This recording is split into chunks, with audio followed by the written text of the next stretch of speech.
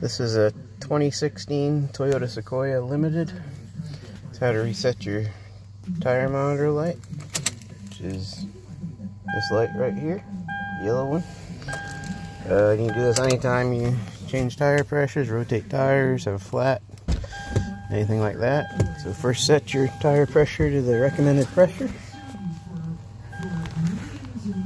which is 30 front, 33 rear. And there's a button